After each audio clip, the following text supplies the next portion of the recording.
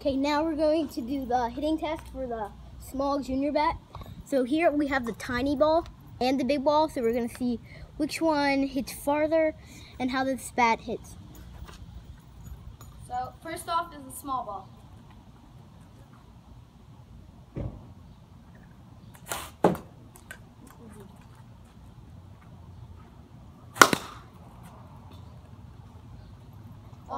The big ball just hit again. I didn't really hit the small ball.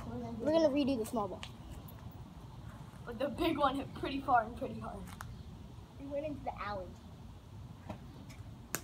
Oh, what were the picture with it? Yeah, it moves. Whoa! I told you this thing has some pop. Well, the yellow bat hit pretty far, surprisingly. Maybe hit the best out of the 3 bats so far. I don't know, but that's the yellow junior wiffle ball bat.